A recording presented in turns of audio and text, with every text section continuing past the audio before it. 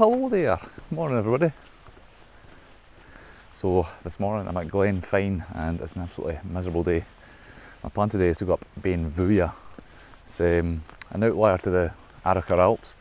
It's classed under Arrochar Alps on a couple of the maps I've seen, so once I tick this one off, that'll be me, the whole Arrochar Alps area completed.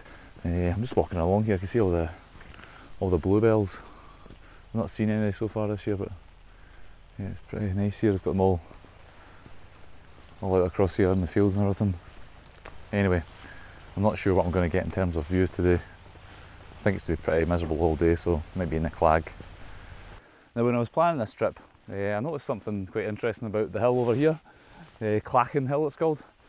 There's a little power station at the bottom. I had a little read about it. It's the single biggest turbine in the UK. There's a 40 megawatt power station, and on top of the hill itself there's another 15 megawatts of wind power. So the hill in total generates about 55 megawatts, which is enough to power about 25,000 homes, which is pretty impressive, I have to say. It's such a little hill and you've got all that power generated from it. It's a bit of a trek up to the start here. You walk up it's a tarmac road, you walk up to the base of the mountain and head up from there to the top of Beinn Bhuidhe. I expect to be in the clouds most of the day, so it might not be the best of views, but hey ho, that's the way it goes. Anyway, let's get cracking and get to the top of the hill. The walk today starts at Loch Fyne, near the Loch Fyne oyster bar. I'm not a fan of oysters myself, but I've been told the mussels are very tasty. Unfortunately, I was too burst after the hill walk to sample them. The walk from Loch Fyne, also known as Loch Fyne in Gaelic, is a long one, around 4.5 miles. The path to the start of the hill is pretty good however, so you could take a mountain bike, and in fact I did see several people taking their mountain bikes and hiding them behind the ruined building near the foot of the hill.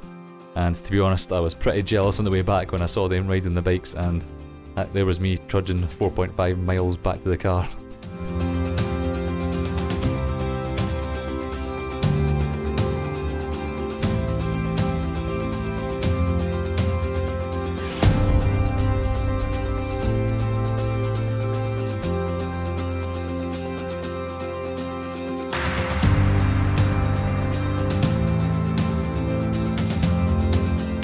Although Beinn Bhuidhe is not too far from Glasgow, it's often less visited than the nearby Arrochar Alps.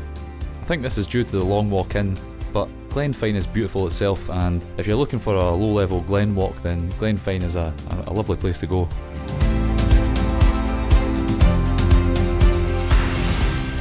Yes, made it to the summit of Beinn Bhuidhe.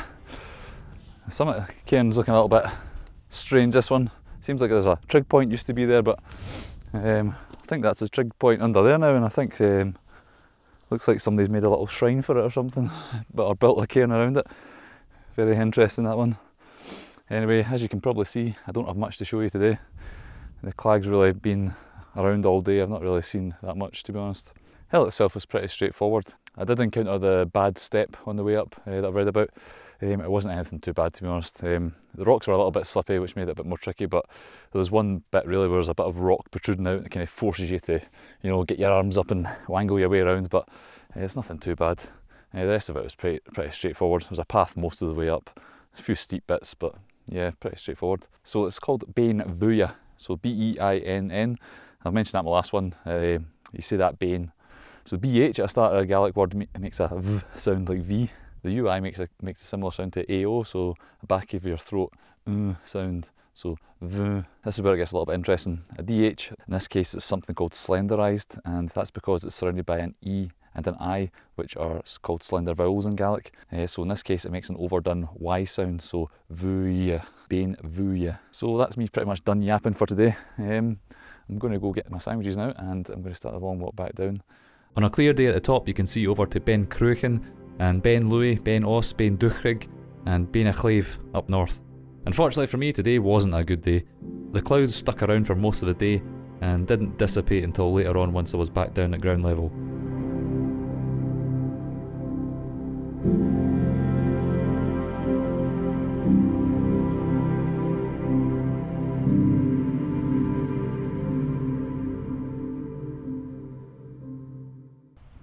Well folks, that's me made it back down to the glen. What a cracking wee day out that was. Since I got to the summit, when I started heading back down, the cloud just totally shifted and the views really opened up. You can see over here in the field, just got bluebells absolutely everywhere on the way up there.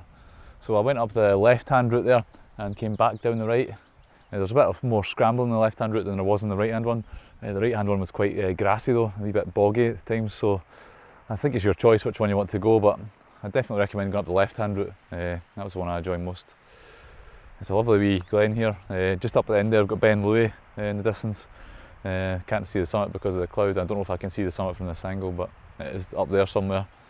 So I've got a few kilometres trek back down the glen to go, but yeah, it's lovely weather now, so I'm not too fussed about that. So thank you everybody for watching, and I will see you all next time.